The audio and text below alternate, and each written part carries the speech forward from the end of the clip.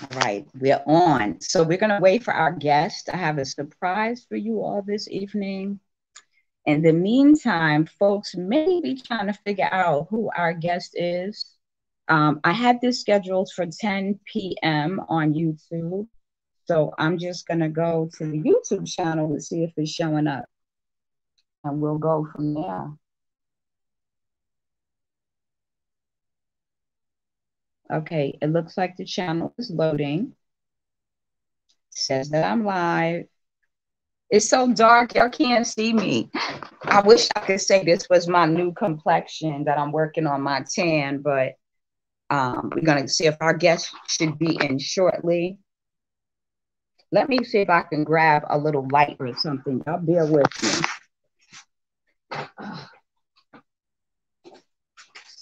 Let's see, what do I have?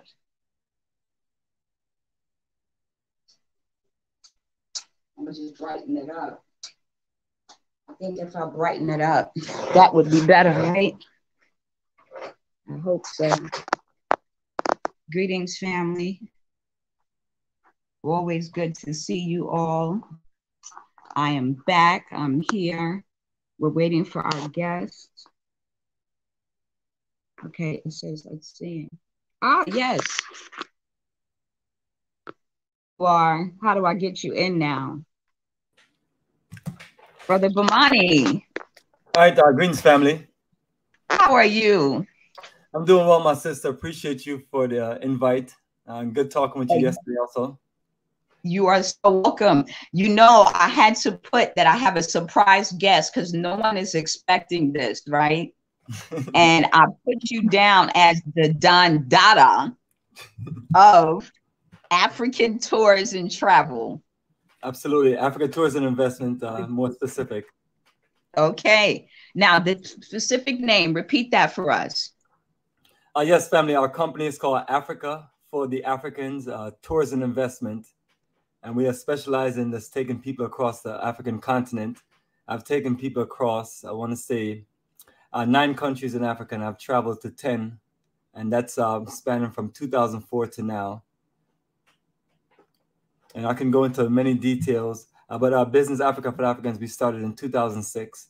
And I mainly focused on Ghana at that point. And since then, we have built on connections to Senegal and Gambia and Tanzania. And in previous years, we have also done South Africa, Togo, Benin, and countries like that. But we're just a more stable schedule now, where we're just making certain adjustments. So it's been a nice journey, and now you're trying to focus more on being settled and investing. So all these beautiful countries that you have traveled to, you have to start selecting some of them and see which ones you can really work with as far as repatriation and investments. Right. Now, how many people have you said you have led to the continent? Yes, from 2006 to 2021, those 15 years, over 500, and most of them have been connected to Ghana.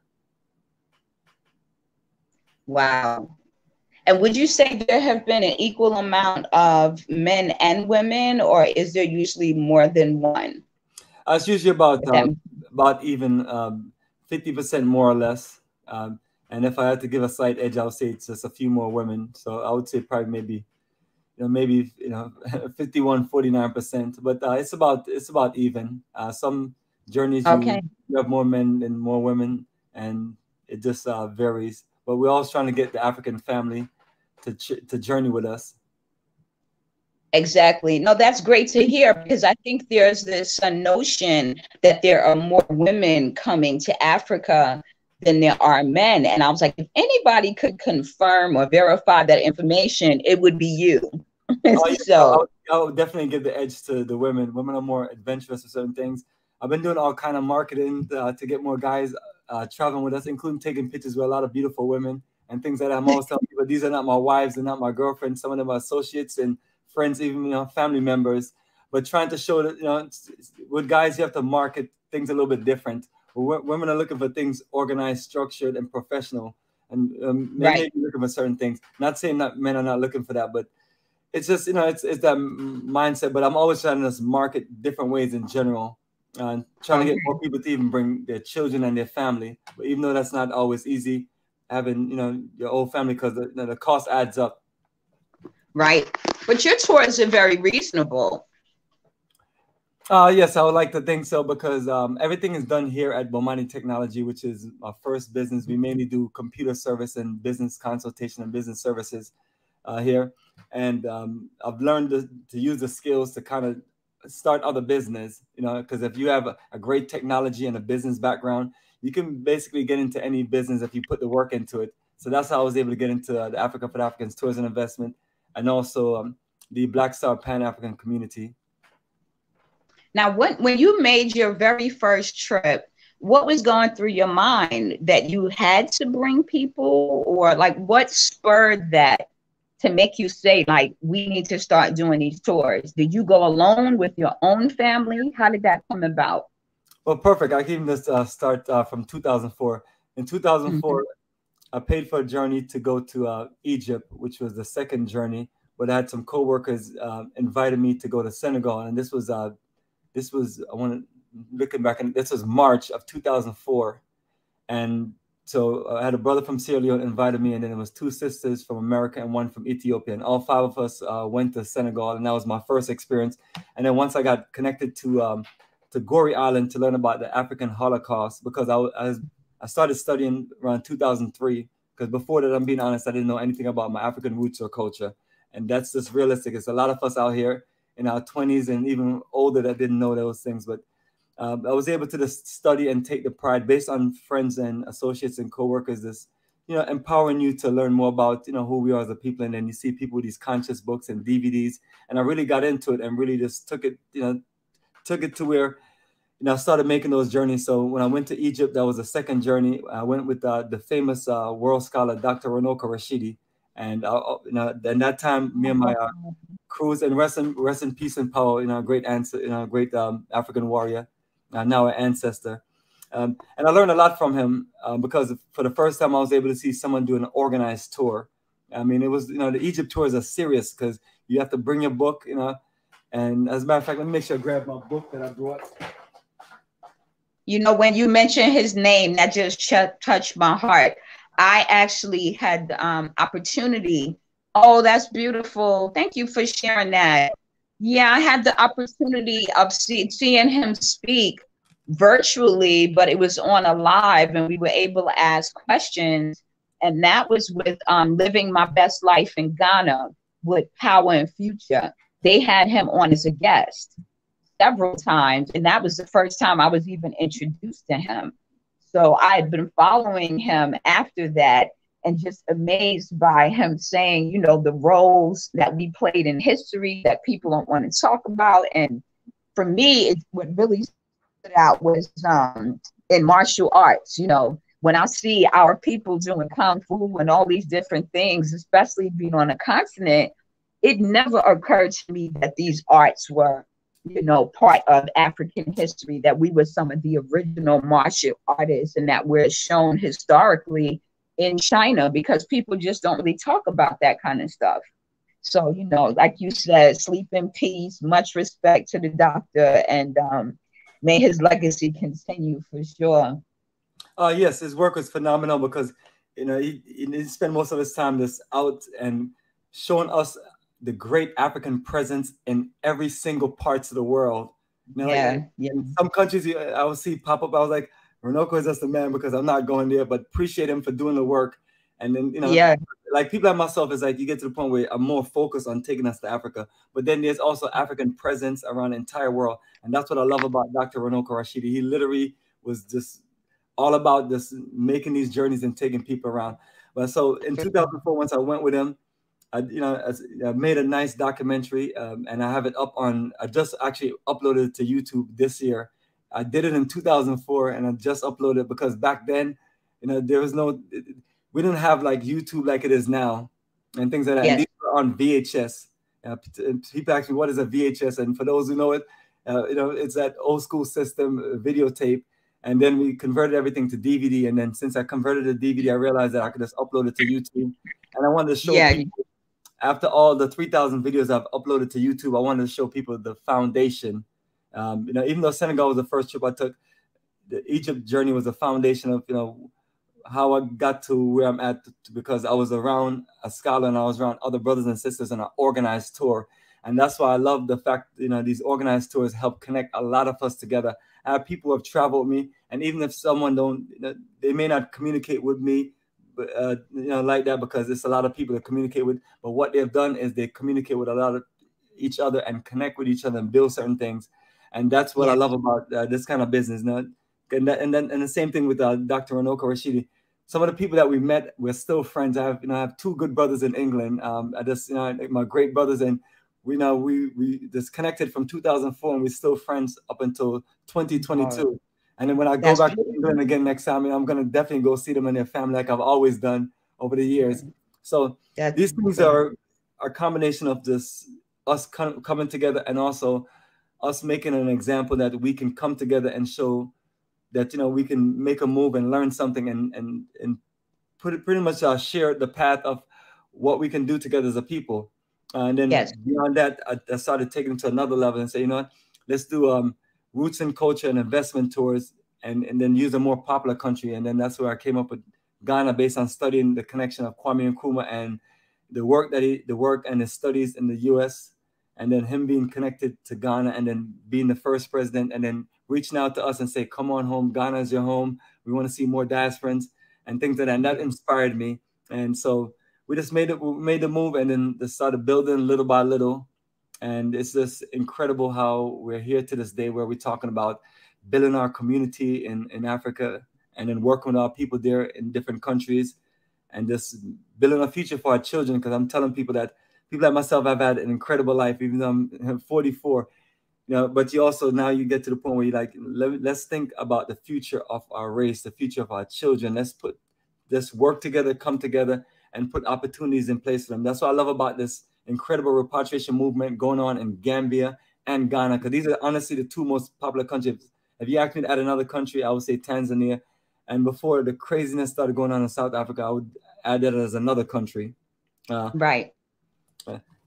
And then you're enjoying the beautiful life in the Gambia, and it's like we're talking about people moving to the Gambia. When you hear about Gambia, you talk about repatriation. You're not just talking about just coming to Africa and just hanging out and going back to America.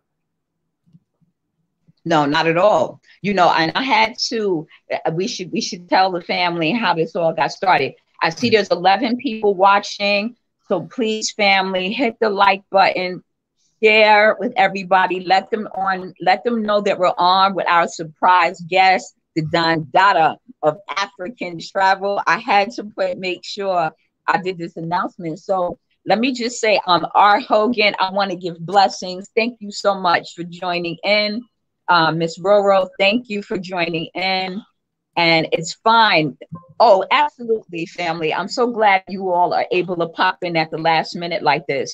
So Bomani called me. I was on my way to Jamaican V's birthday party, who is a DJ here in the Gambia, but she also used to give tours from the UK to Africa. So she had her birthday party last night, and Bomani called me because he's such a professional businessman. He's calling me and he's like, sister, are you still going to Africa? We have a trip coming up, blah, blah. And I thought to myself, wow, this brother is on it, because I've been living in Gambia now over 6 months. But I contacted Bomani when I was leaving with my son, right? Because I said to him, listen, I want to go on one of your tours if I'm traveling to Africa. And I wanted to travel with his tour. The problem was the time. Right, the time that we were going was when they were canceling a lot of flights because of COVID and stuff. So I didn't even get to book with you. I'm sorry, I said that word, didn't I? The pandemic. That whole pandemic thing was happening, and I wanted to leave at a certain time, but your tour was taking place at a later date, and I was going to try to connect with you all in Ghana, but it didn't work out to connect, because the way I wanted to leave, I was going from Ghana to Sierra Leone to Gambia. But the brother was so kind, even though I wasn't traveling with his group, he calls me back and gave me a list of airlines that I could use. He told me he would connect. He probably doesn't even remember this, but he told me he could connect me with some people. And I was just like, didn't ask for anything, right? There were no fees involved. He was just giving the information freely. And I remember that. So when you called me last night, I was like, oh no, this is like destiny right here. It's not just you calling me and I'm already living here, but I am meant to interview you and bring you on to the family. And for people who don't know about you, they're going to find out, right? They're going to find out today. So I had to make sure I got you on here and let folks know what you're offering for our family that is still trying to visit the continent and really doesn't have a clue or doesn't want to be bothered with the nitty-gritty of it all. You are the man they should be dealing with, because you will make that process very smooth. Absolutely. We do a complete 100% preparation, from helping people with passports, visas, even up to residency. I'm going to get to the point where, once I get into the citizenship game, we'll be able to help people with citizenship. But those are the 3 things that we can literally help people with, and also just help them get prepared and organized, and whatever protocol situation it is, going to whatever country. Usually what I do is literally just read through all the process and then go through it with our group. So we do a lot of conference calls and a lot of videos and a lot of discussion to share with people, and then also whatever country we're traveling to, usually we have playlists from the previous journeys that we have, to where you can just go to YouTube, on my YouTube channel, and then which is Bomani 2007 or Bomani Tyehimba. And once you click on playlist, you see a whole lot of playlists for all of the different groups. I've learned to just create playlists, especially when you have like 3,000 videos. Let me interrupt for 1 second, please. Afro-Gambian girl, you are welcome to the channel, but I need to say this to you, and I don't want you to be offended. I do not address low vibration people on my channel. Yeah, absolutely. Okay? So I'm going to we're going to need to delete this comment. So that information, we don't need that here. I appreciate you. Want to know, if you want to know about anybody, I'm going to tell you to follow that person's channel and address them with any questions that you may have. Do not listen to what other people have to say. I don't know anything about what's being said because I don't rock with low vibration people. I try to stay around people that make me more productive and are productive to my journey. And I'm going to recommend that you do the same. Okay. So please, any other questions you have, you are welcomed, but do not mention anybody that's low vibration here. If you follow my channel, I don't move like that. And please, anybody in the chat, if you all have channels or you want to come on a live, hit me up privately. Instagram, ALM the artist. Send me a message. Say, I want to come on and talk about my journey. I want to come on. I have questions. The brother is here because of the amazing tours that he does. There's proof in the pudding. Go to his channel, check out the tours. You see all these beautiful melanated people on his tours, vibing. I just get a kick out of watching folks on the buses and the tours, vibing and just, really enjoying themselves. Sometimes it becomes emotional for people. It's really beautiful. I know at one point, I think one of the last thing I watched, Bomani, was you had like a real estate thing going on. I think it was like property and people were trying to buy, and you were doing like development. Like it was into like you said, it was investment, but it was deep. And I wasn't there yet because I didn't know what country I actually wanted to settle in yet. So I was kind of just there to learn and to see what some of the challenges were. I remember you talking about some things like that. Absolutely. So I can definitely share it. I can definitely share it. And also just want to let anyone know, I'm a person that's open to communication. I spend my time here working all day, and I look forward to talking to anyone. So anyone want to talk to me, they can always send me a message and talk. But what we always want to do is we want to stay focused on nation building. And if somebody's really concerned about anything, we can dialogue and talk. I make myself available for us to talk. But what I wanted to share with people ultimately is what you saw was, I'm just so proud of it. It's like literally sometimes I just get emotional because it's like you're talking about the things that we need to work on. I'm remembering studying Malcolm X, and Malcolm X always talk about land being the base of independence, and he always talk about that's the issue that we have in America. We can't really acquire land and build what we really want to build on it for Black Power Nation building.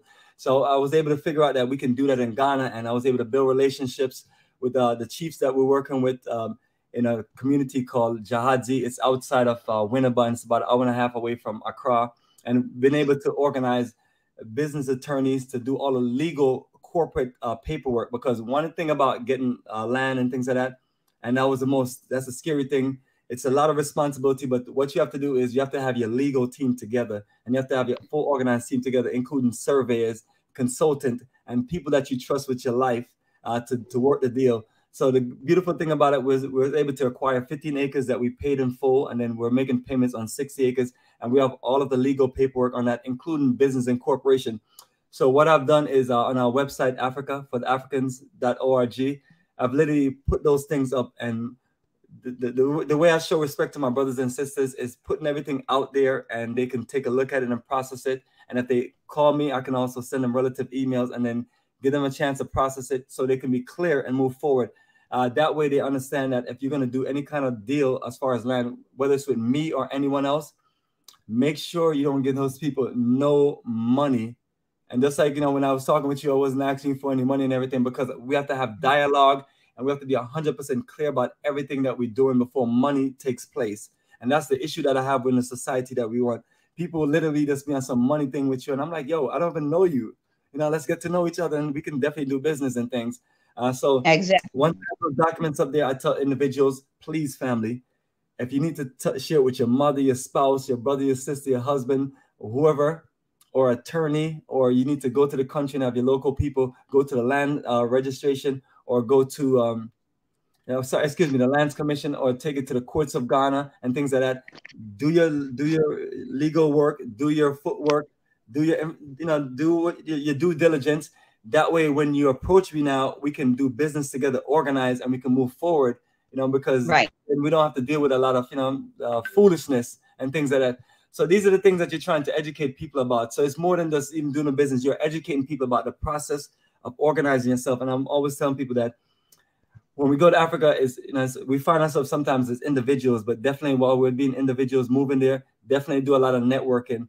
And I also tell people, do not run away from the African diaspora that's in every country. They're some of your greatest assets and resources. Some of them you do want to stay away from because of the drama. It's true, but you know who to stay away from quickly. And I learned that. You learn who to stay away from quickly, and you learn who is worthy of your time quickly. Like I said, if they're not productive to your journey, if the energy is not reciprocated, you just move on. It's not personal. You know what I'm saying?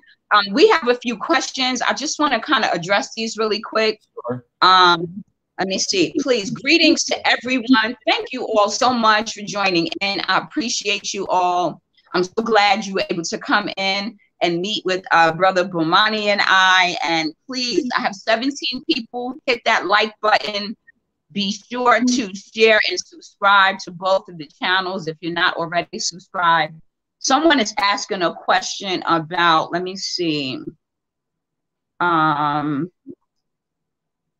Garvey, I see you. I see you, B. Slayton. I see you, R. Hogan. I just want to make sure I say hi to everyone. Dark and Lovely. I think Bob Garvey is kind of answering your question, but I'm just going to give you generally. I've learned that paying $400 a month, just dollars, is too much for an unfurnished apartment. If that's helpful, you could get a compound for that price and it could possibly be furnished. It really depends on where you're willing to live, who you're going to live around, like security, having people that speak the same language, like all of those things may be an issue for you. Having dogs, having a guard, like, you really have to decide what's important to you. So it's really kind of difficult to give you numbers. I'm actually going to schedule a live probably in another week where I talk about cost of living, and I hope that's more helpful. If anyone wants to pop in, please feel free. Bomani, in case they want to ask you questions, are you open for that as long as it's respectful and related? Do you have time for that tonight? Oh, absolutely. I have time. I've made my time available because I'm always want to connect with our people and share my side of the story and then talk with people directly, which I feel like is very important now. that we just need to do. Good. Reach out to more So and more please, people. be Slayton. Thank you. Subscribe and share both channels. I appreciate you.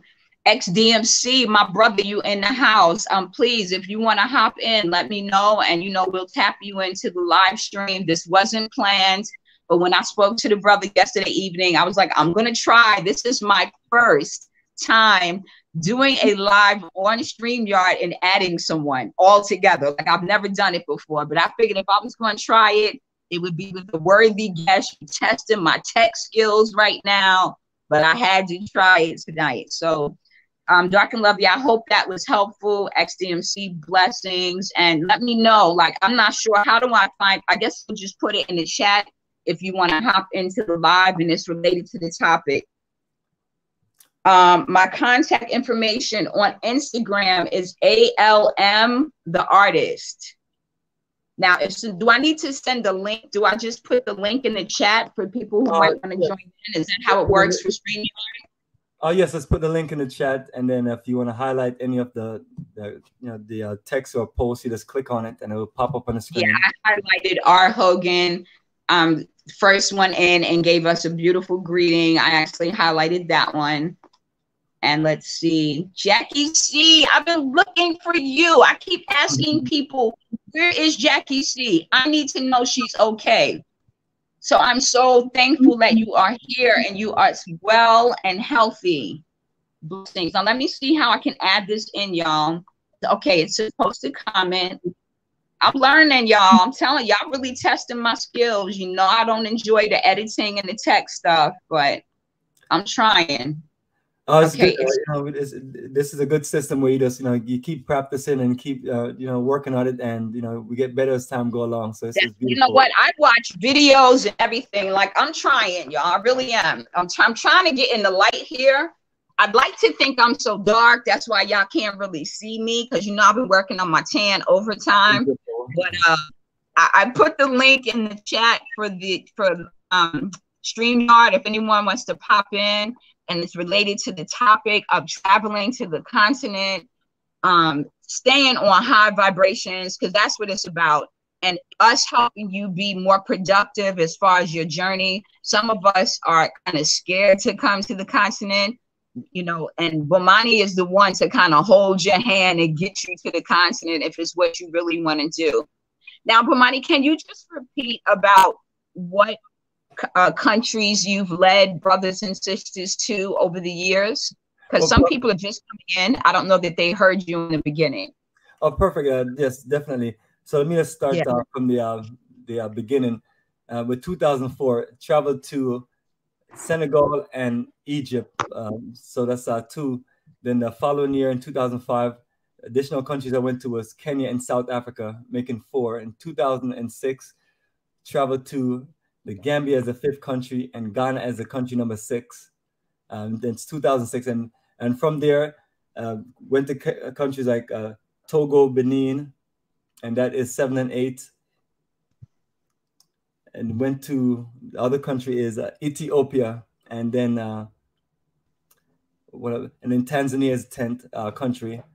And looking forward to this go beyond the 10th country and travel some more. But those are the 10 countries literally, and that was within my first several years in Africa. And then later on, we just added a few more countries.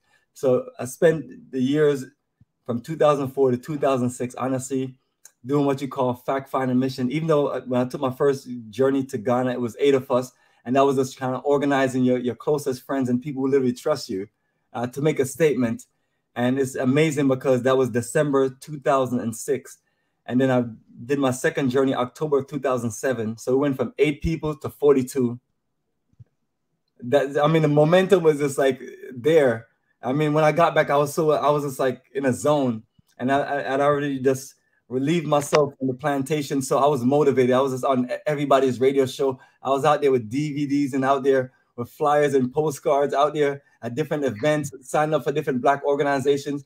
That was like those days was just incredible. And I just appreciate all the support, because that support from my brothers and sisters, especially I was just very young. I was in my mid-20s, and I had all this support as just being this young person that's studying and is so into Africa and things like that. And here we are now. Now I'm in a better position to help way more people and help connect our people. And then now we're building communities, and now we can actually offer real help to people. If someone wants to just make a move, we could just get them to a country like Ghana, get them settled to where they have a nice apartment, nice house, 3-bedroom, 2-bathroom house, and they can pay for 1-year lease for $2,000. So when you're talking about the $400 per month, it's serious, because if you're paying more than like $400 or $500 a month, that is a lot of money. It's not, you know, people are like, oh, I'm from America, we used to pay $1,500 a month, friend. I was like, you don't want to be spending all this money on rent. You know, you want to, because eventually you want to get your land and build your home. So you want to make sure that you have a good lease plan. So those are the things that we offer people, to where we just find the best prices to where you can just get your lease and work on things you're doing. So, you know, definitely, family, we just want to just keep working on this and doing things together, because the more of us connect, then we can help more of our people in the diaspora. Because realistically, a lot of people don't have the heart like you and many other people. I see you organize your family and you guys go to the Gambia or go to Ghana, other countries, and you just get set up there. And it's just a beautiful inspiration. So some of the people who may not be able to have that organized plan, we figure, hey, if we build a community, if we build a foundation and build the energy there, then we can just say, hey, if you and some other people can put together, can share a house, can share resources, and we work together, we can make it fruitful to where our cost of living in Africa is less. And I tell people, our community that we're building, the goal is to where you pay for you get your house built so you don't have no mortgage. You build your own water system, whether it's catch water or different methods, and you have your own power system, whether it's solar or different methods. So you have no electricity and no water bill. For me, like, that's a dream come true, because that's like the nightmare you deal with from the, you know, because these are literally the sources that take all of your money. And then you may not necessarily need a car payment or anything, but individuals can bring their vehicles over, or they can sell their vehicles and get something local there in the country. So these are the things that you can do to where you're there in the continent and your money is going further, which is very important, because sometimes we come there and we get excited and we're just spending, and then you realize that you're not producing that money. So for the people who have like Social Security and retirement, they're set. But most of us are coming out at a younger age, so we have business and investments, and we have to learn to just work that. Because I appreciate anyone who wants to come when they're 65 or in their 60s and retire. That's fine, but we do need a more and more for younger generation also to do the physical hard work and the running around. Because once you come at 65, you know you're going to be limited, but at the same time too, you may not be looking to be doing this heavy hard work, because especially if you spend 40 years of your life working on a plantation, and that, you know, and those things can wear you out. And then after a while you come to Africa, you don't have time. I need to address something real quick. African Queen, I addressed this earlier. We do not deal with low vibrations on this channel. Okay, so please, if you want to find out more about the brother, feel free to look at his channel, do your own investigation. You can talk to the brother directly. You can send him questions. We are here to talk about unity and high vibrations. We are here to motivate each other.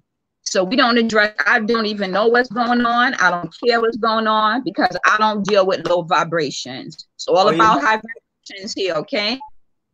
Yeah, I'm a very proud person. I've been in this movement for a long time. Like I was saying, about 18 years. So, you know, one of the people like 2004, right? From 2004 to 2000. And doing a lot of incredible work. So, you know, so some people may have different things that they want to talk to me about. So I tell them, just reach out to me directly. You know, I'm one of them person, like, especially when I'm talking to men, I tell men that, hey, if you got something to say to me, call me and talk to me as a man. We can, you know, we can meet, we can come and we can break bread and we can connect. Because you know, like I always tell men, real men talk about things and they build and work together, because we have our African family to think about. We have our women and our children to take care of. And you know, so exactly. But definitely. Okay, so we're going to move forward from that. Yeah, that's covered. You know, please, I didn't bring you, you know, like I said, I didn't even know what was going on. I was just so excited because of my experience with you. I know how you move. I know your sincerity, your efforts to unify the people, and it's proof in the pudding. That's it. When you have proof, you go to your records, right? Period. Absolutely. So we're going to move that forward. So, Bomani, I guess my other question is, did you always know that you would be doing these tours? You said you took a trip right? Were you like, did you have previous history with Africa before actually taking the trip? Or was that like, I just got to go and see for myself? Well, how did you even get to that point? I started studying when I was 25 in 2003, when my brothers was reaching out to me, and I just started reading these books, and I was asking questions, and next thing you know, they were hitting me with the books, and next thing you know, they was, just telling me I need to just learn more about, myself as a person. And I was like, you're right, because at that point, I was like this aviation expert. I joined the Navy at 18 years old, and I was like heavy into aviation, working on airplanes and and I had the dream of being a naval officer, aviation officer. And even also I had the dream of just working my way up in the airlines, which is my next career after that. But once you connect with faith and destiny, the ancestors have that calling for you. And, when they call you, you got to answer. And that's exactly what I did. And that was right there in the Holocaust dungeons there in Senegal and things like that. So, and on top of that, studying Marcus Garvey, which is my #1 greatest inspiration, especially since he's a Jamaican man that stepped out of Jamaica and went to connect with the rest of the world. And I like to just consider myself someone who's continuing a legacy of the great Marcus Garvey. And Marcus Garvey, he was that iconic figure that did so much for Black people, but sometimes it's never always just appreciated, and sometimes it's people want to give you your flowers when you're dead. And I'm telling people, let's cherish our people while they're living and doing the work and everything. And also, the other books and other scholars I've studied, it just basically confirmed that some of us need to step out and hold the line. And holding the line is a lot of responsibility. I tell people, you're handling things where you have so much pressure on you, and then you don't always have your brothers and sisters that's supporting you and having your back. And but it just has to be done. So that's what we have done, family. We've literally just put the energy into where we just out there, and you're using your own resources. You're not borrowing nothing. You're generating money from creating business. I'm one of the people that you create business because you realize that we as a people need to invest more in business. Like I told my son, once he gets a certain age, he's studying this technology. The company is called Bomani Technology. I was like, son, that's your company. We have a few other companies also. And this is just for our family and our friends and close people, because we want to inspire other people to create opportunities for the children.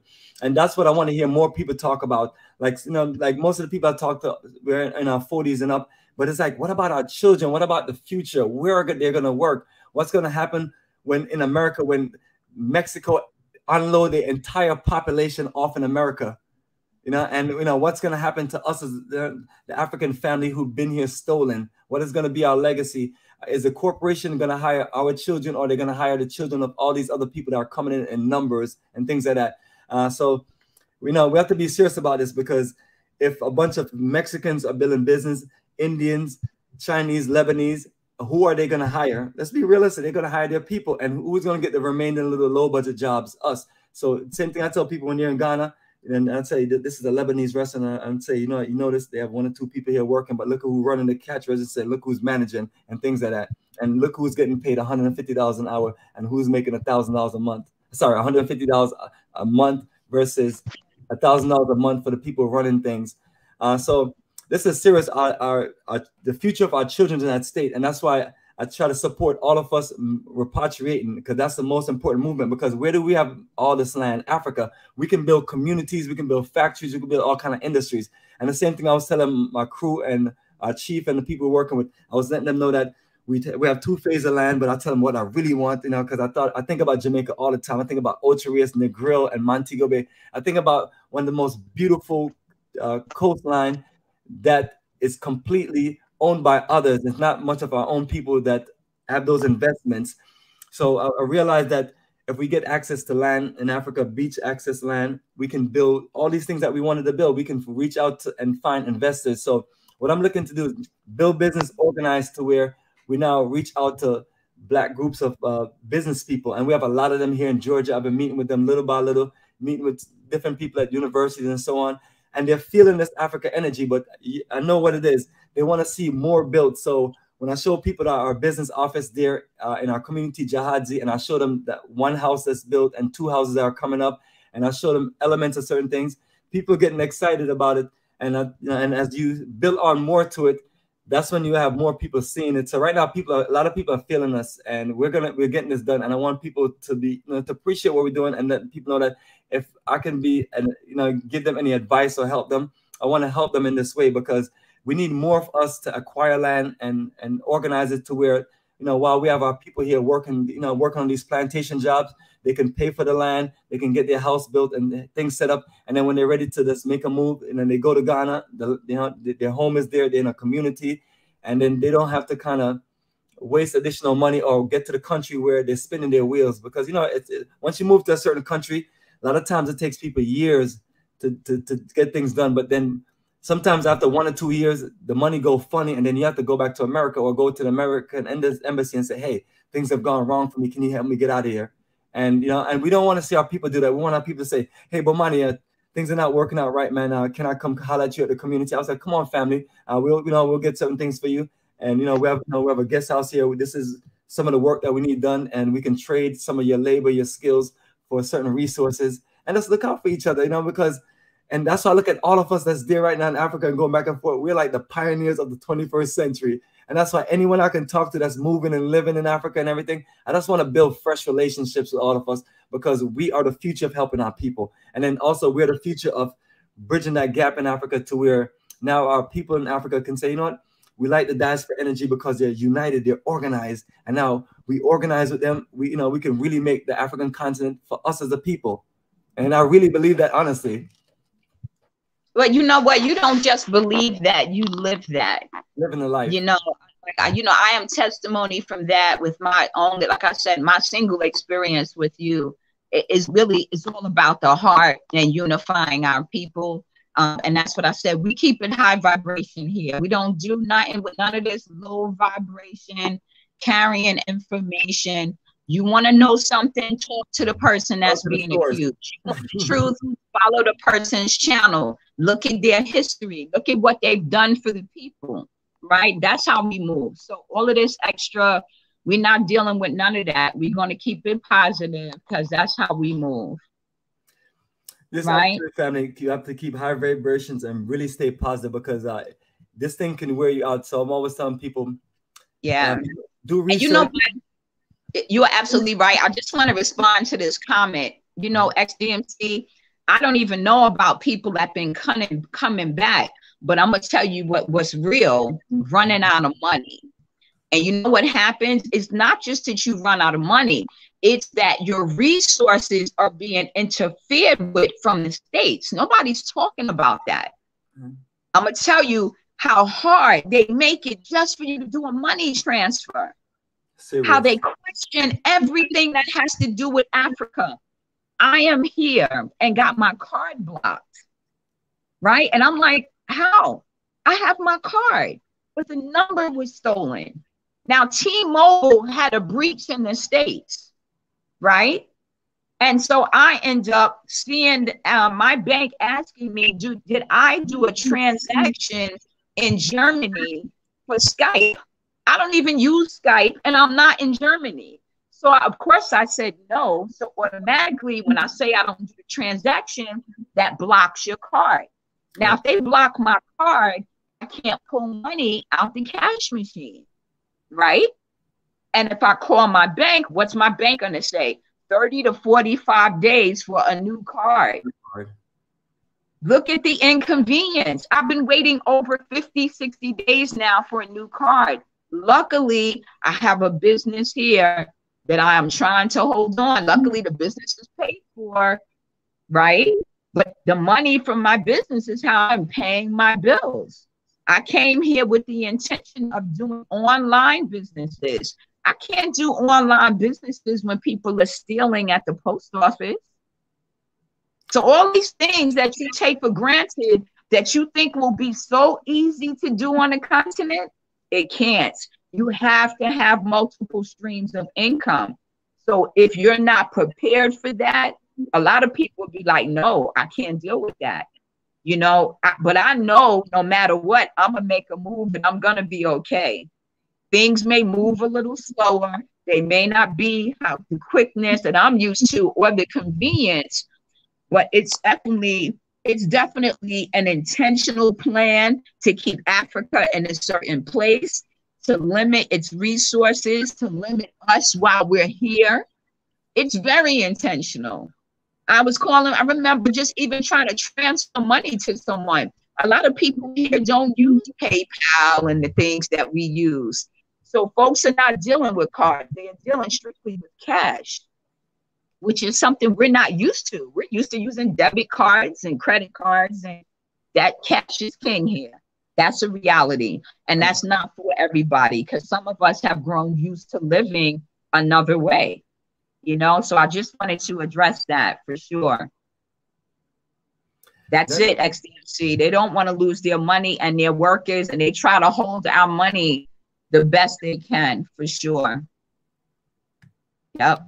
So Bomani, please continue. I know you always talk about nation building and generational wealth. And, you know, again, I say it, the proof is in the pudding.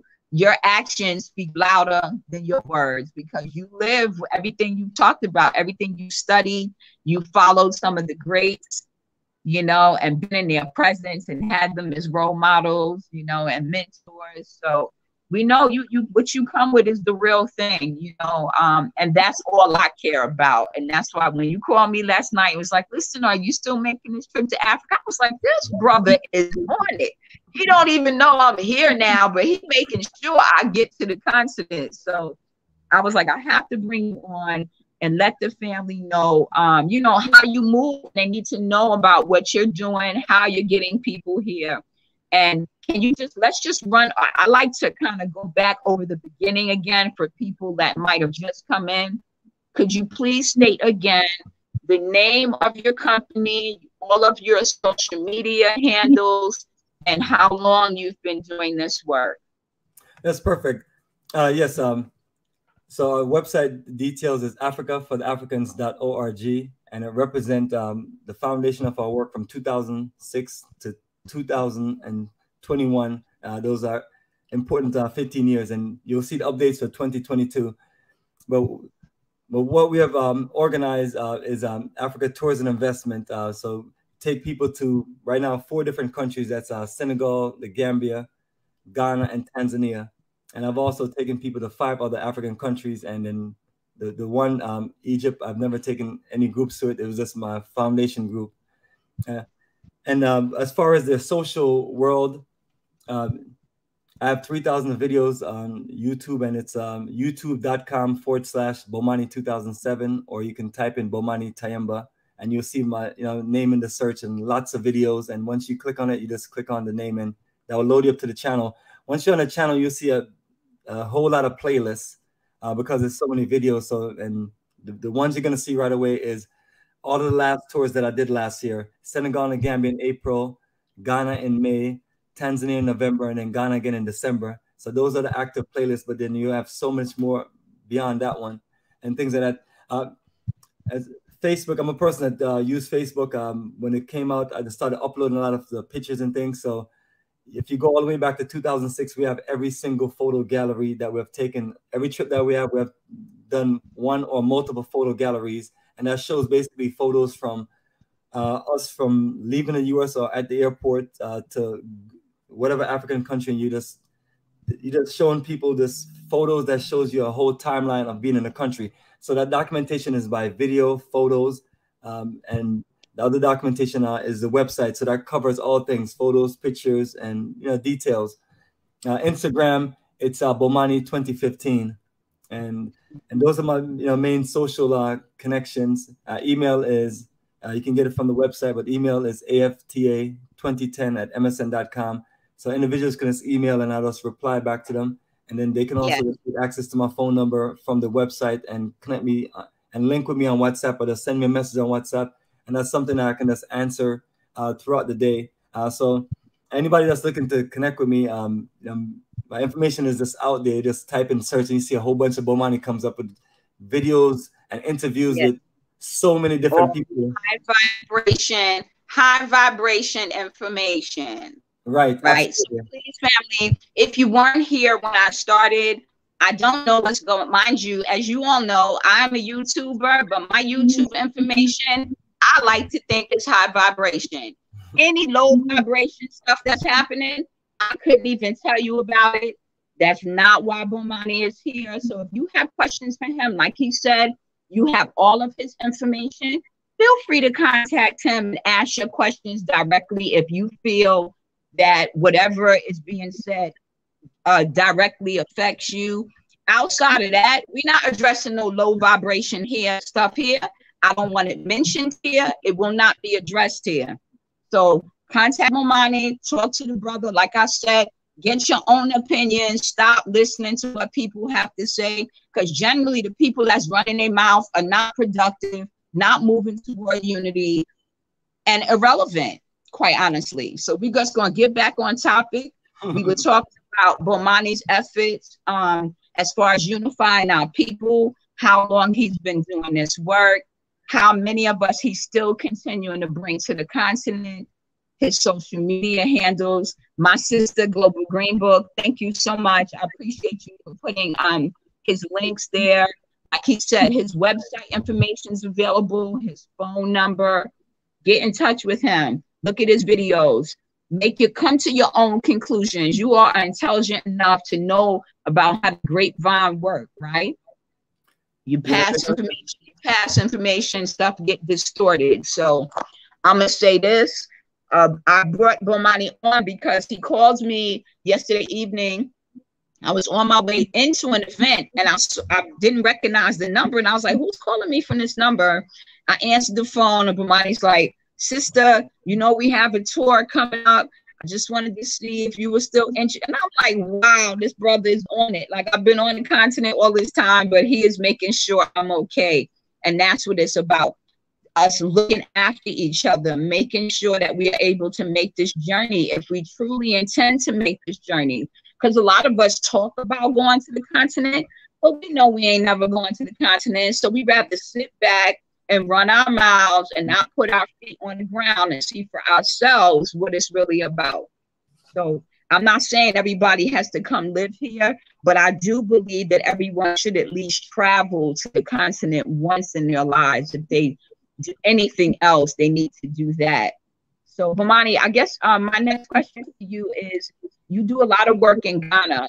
How do you feel about how this whole pandemic has interfered with people's plans in Ghana? I know it personally that it deterred a lot of folks from going there and being concerned about land that they had brought there and stuff. Can you speak on that? Yes, it's unfortunate, but Ghana do have one of the strictest entry policy. And last year when I went in December, once they made a few adjustments, half of the people that was literally getting ready to go with me, like within 10 days, they were automatically eliminated because of the foolishness and things like that, because it doesn't give people enough time to make the adjustments what they need to make. But nevertheless, we're trying to do our best. I'm hearing different things of certain things being cut back.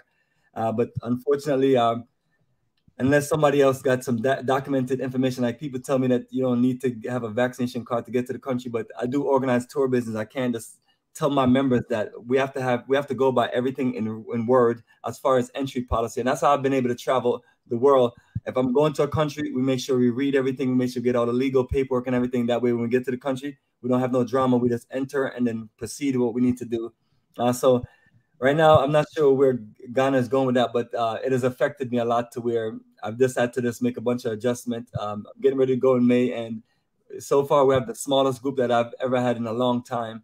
And that's just related to the fact that some people are not going to be able to do some of those requirements. And they have requirements to where you have to be an IT technician to follow those requirements. So we have to just try our best to go through all of the process with everyone and fill out the paperwork. So right now, as I look at the Ghana website, it's the airport website, and the last update was like January 20-something, and it shows that you need a COVID-19 vaccination card as far as a requirement. And if you don't want to, if you don't have the card, then they offer you an option of 7-day quarantine. So that means if somebody comes 7 days before the journey and do quarantine, which is just crazy, but those are the things, and I'm just really honestly just trying my best to deal with it. Our land is, our business is there, and me and the people who have those qualifications can just go in and out and things like that. So until they reduce certain things, individuals that's gonna have to deal with it for now. But the good thing about it, Tanzania, Gambia, and Senegal, those countries that we have other countries we have, it doesn't have that strict of entry policy. And then, you know, right. Senegal got the simplest, you know, you don't even need a visa. So just repeat that for Bomani. You said they are offering a 7-day quarantine in Ghana if you don't have the vaccination, correct? Yes. Okay, and then you said Senegal does not require a visa? Yes, Senegal does not require a visa. And so that Senegal got a simple entry policy. But many of us don't speak French either. Okay, very good. Now, there was a question. I believe XDMC had a question for you. Can you see the question, Bomani? Oh, yes. What has been the most challenging with what you're doing, and what do you see that needs to change to make this process easier? Yeah, if I can be direct, it's basically the backbiting and the backstabbing. That's what makes things very hard. But I've been dealing with it since I was in my mid-20s, so I've kind of gotten used to it. Here comes this young, strong black brother that is just like, you know, I was recruited by the U.S. Navy, and they taught you about leadership in the world of aviation and tactics and strategy, so they can recruit you into their future world. But I did get out. So that leadership mindset I've been with from the beginning. So a lot of people I've been around has been like 20. A lot of them are usually like a lot older than me, and you know, show my respect to my elders, absolutely. But at the same time, too, you know, I'm a person that's, you know, you're leading the operation, just like young Garvey. Young Garvey was like 28 years old when he started the operation and things like that. And you know, you tell people that, you know, just like respect people for their work, and like not sit there and just look at my age. And I mean, it's been an issue from a long time. But beyond that, beyond that, it's a lot of love, you know, a lot of love from people. And as far as what needs to be changed, more of our commitment is like, if you're rolling with us and you're committed to something, stay committed. I've seen so many people who want to go to Africa and want to get land. They start the initial process, and then for whatever reason, it could be multiple reasons, they decide to change their minds and things like that. And then it's not, you know, it becomes, the numbers are high as far as people just changing their minds. Like, say, for example, you have 100 people that's supposed to travel with you in a calendar year. Then by the time you turn around, you're down to 60 or less and things like that. So, you know, and I'm always telling people that the money that we get in business, we spend 100% of the money with Black-owned business in countries like Ghana. And if we don't, we really, you know, spend money outside of that family. Countries that we're limited is kind of like Tanzania. Out of the 3 hotels, 2 of them are Black-owned, and 1 of them is, you know, the corporate, one of the corporate hotels, because we didn't have any other access. And beyond that, and then, you know, may go to 1 or 2 restaurants that's not owned by us. But beyond that, you're talking about 95% of the money you collect for business, you're investing back in the continent, your own Black brothers and sisters. So that's the thing I want to see more people get involved with. Like, we have people who have groups, they've literally, you know, they'll really see what we're doing, and then they're like, okay, the tourism, like I'm always encouraging people, get into tourism, get into all these things in Africa. It's more, I mean, it's 50-something countries, so more and more of us can even go research new countries and things like that. But the issue is, once you get that setup going, please, family, think about the hotels that we have and the business people that we have. If we don't support them, they're not going to grow. The reason why these corporations are the way they are, because we religiously devote a certain percentage of our paycheck to giving the money back to the corporations. That's why they keep them going. So I'm telling people to just focus more on that. And there are Black-owned hotels there that's up there in a 3- and 4-star, and you know, and you may get limited as the further you go up, but at the same time too, that's the only way they're going to grow. So, Bomani, we're going to ignore XDMC because he is our jokester. He wanted to he talking junk about the quarantine because he know Karen would be on his case. Karen is his wife, but I think he likes to fantasize a bit. So we're going to leave XDMC right there with that comment, and we're going to move. We're going to move on to welcome everyone who may have entered Can you do me a favor, Bomani? You shared a book in the beginning. I think it was Dr. Renoko's book. Can you share that book again for our folks who didn't see it? Yes, this is by the scholar Tony Browder, and this was Nile Valley Civilization. So everything that we did in Egypt, a lot of it is covered in this book. So you think about reading a book, and then you physically go into the location, and then you see all of these things that's in a book, and you physically seen it in real life. And you're grabbing your camera, and you're like, you're recording, and you're just telling that story. Like, I was studying this a few months ago, and now I see it. But that was one of my most exciting journey, because you're like, how was this built? Like almost 3,000 years ago, however long it was, based on the different periods. And it's just incredible seeing the craftsmanship of Black people. And then you look at every statue, it looks just like you as a Black person. The nose of almost all of them are chipped off. That was the thing that's a trip, because our nose is our nose. We have a distinctive nose, and so when other people come there and then they see that doesn't look like them, they're like, let me just chip nose off, ears off, and things like that, and then tell a story that their ancestors or their people did that, which is always funny. But it's hysterical, because think of how desperate they had to be to do something so petty, and it just continues with them. So let me just say, we have 17 watching. Please, family, hit the like button, share and subscribe to our channels. You're always going to get the high vibrations when you come in. And like tonight, you will never know when you get a surprise. So Bomani is my first official surprise to the family.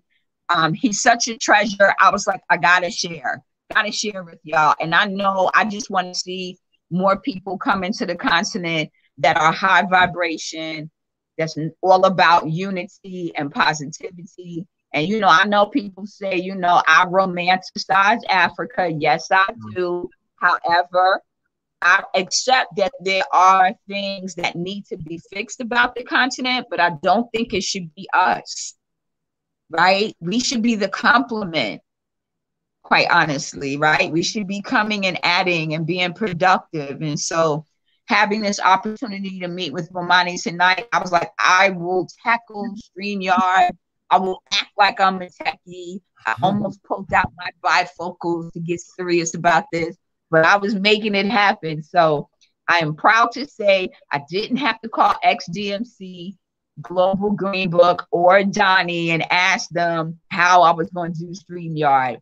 The funny part was I went to log in and it said I already had an account. I was like, what do you know? See how the creative works. He just made sure I did my thing tonight. So we are here, and I just want to thank everyone for coming in tonight, joining in with us. If anyone has any questions related to the topics that we talked about, high vibration, please feel free. I put the link for StreamYard in the chat if you want to hop in before we wrap up. Otherwise, I'm going to let Bomani, please, any last words? The podium is yours.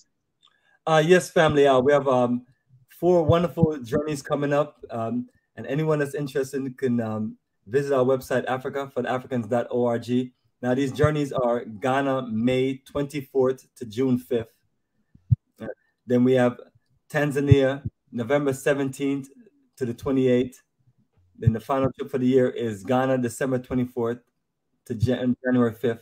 And then we start the year off in Senegal and Gambia, and that's March 31st to April 10th. And so those journeys are designed to just give you full connection to roots, culture, and also it deals with African Holocaust. We usually have at least 1 or 2 sites that deal with African Holocaust. In the case of Senegal and Gambia, we have Senegal and Gambia 1 site each, which is Gorée Island. Then we have Jufri. In Ghana, we have Cape Coast Holocaust Dungeon and Asin Manso, the Last Bath. And in Tanzania, we have an African Holocaust presentation, about 2 of them there on Zanzibar Island. So wow. Those are the journeys that we have, and we have full preparation. We have consistent conference call every month and details, and just want to make sure that anyone that's looking to come to the continent and want to come to these countries, this gives you a beautiful introduction. And in cases like Ghana, we have business and investment conference. We have the tour of the land where you physically come with me and you see our business office. You also see the homes of the people that's living there and people building. You meet the chief, like literally, like I'm one of the people like, you know, like you talk about, like you're living that life and not so much just talking about it. So you want people to see the experience. Everything what we deal with is hands-on. I have people come to my office here in Jonesboro, Georgia, and you know, if they're truck drivers or people moving or flying in, I'll either come get them or they'll come down here and we sit down, talk, and break all information down. And I do live presentation here. On the other side of here is a 65-inch screen, and things are projected on it, and you do full presentation. So, nice. And if individuals can't come, then we do, you know, I can do a direct Zoom with them, Skype and things like that. If they're, especially if they're in another country, and because sometimes not everybody's gonna know you like that, and what you have to do is build the relationship and build trust. Like some people I spend years talking to, and then next thing you know, they call me and say, "I'm finally ready to go." And that's what I'm always telling people: put the work in. The most important thing I can tell everyone now: do not take shortcuts. Shortcuts is the worst thing you can do. Put the work in this. And I know people to see that. How people ask me, like, how do you do all this thing? And how do you get here? And I tell them one by one, little by little, like we're saying, you know, we're saying Ghana, kra kra kra, or we say in Tanzania, pole pole, you know, slow slow. And it's just that simple. You know, you create a logo, you create a banner, you create a website, you get your first name, number, and email address of someone that's interested and may want to travel to Africa in the future. And that's what I was doing. I was calling you from that list. I have one that's filled with people for tours, and I got another one for investment for land. And you know, and every year at the beginning of this time, I usually, you know, when I come back from Ghana, I usually just go through that list and, you know, then do some other marketing. So just want to let people know that the information that we have is there, and our whole operation is 100% dedicated to the Pan-African family, and it's all about us building what we need to build for our children and our future. And anyone that's not about that and not focused about that, we should never give any energy to them.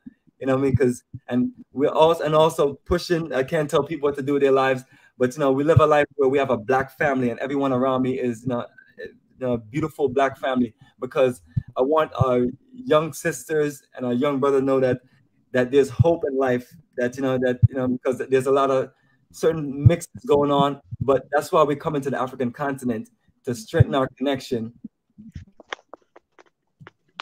That's beautiful, Bomani. I so appreciate that. While you were speaking, you brought something to mind, and I was like, I wonder,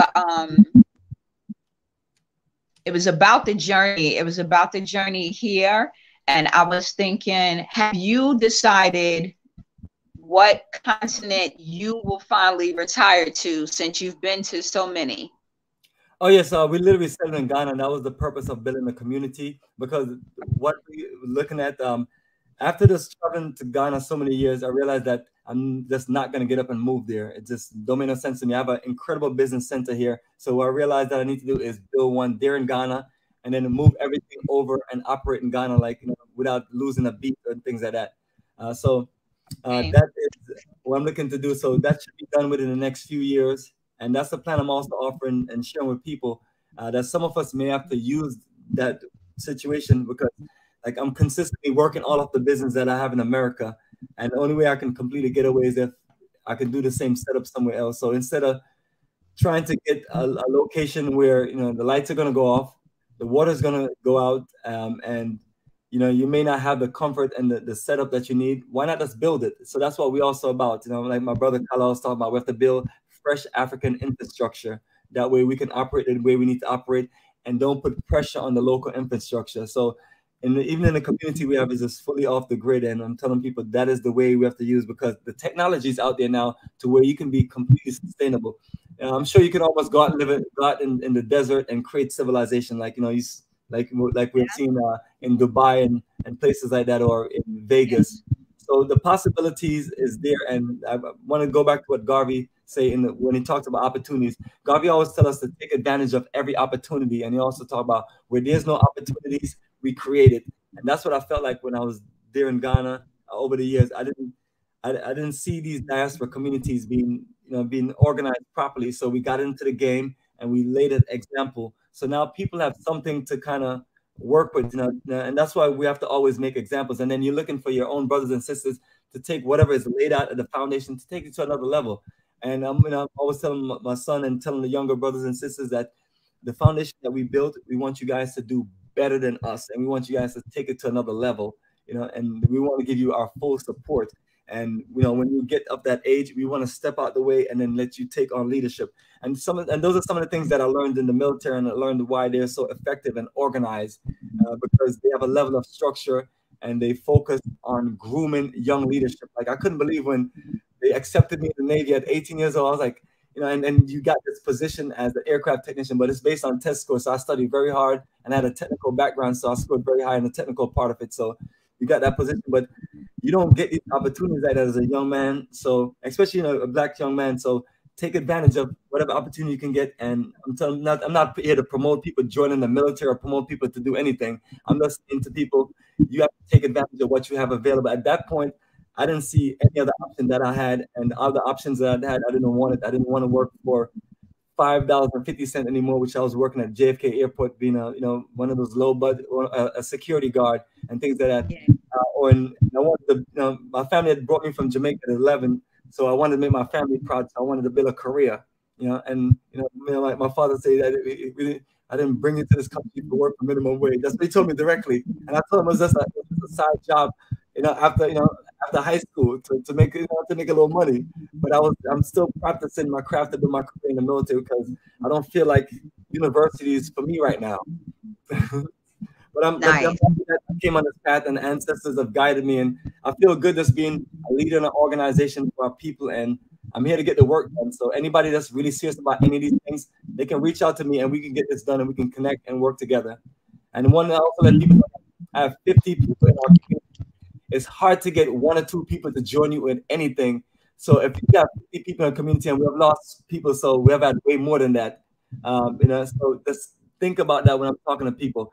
How can you pull these things off without being serious about your business? So if you need help and you need support and you need to have a conversation of somebody who can guide you in the right way, just reach out to me, because I have 18 years experience on traveling on the African continent, on 10 countries, and I went from knowing nobody to a whole lot of people in many different countries.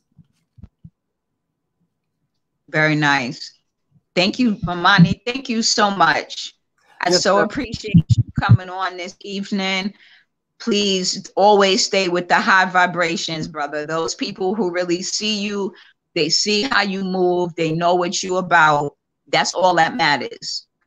Right? Thank you, family. Thank you so much for coming at the last minute. I'll be scheduling a live soon to talk about cost of living in the Gambia. And please follow Bomani's channel. The information is in the chat. If you all haven't seen it, Global Green Book was kind enough to put that in there for us, and all of his social media outlets are there. Like, share, and subscribe to the video. And let's encourage our family to travel to Africa. Everybody needs to do it at least once. We're going to wrap up. Say goodnight. Bomani, I will be in touch. Blessings, everyone. Talk soon. Have a good night. Stay safe. All right. Take care, family. Bye-bye.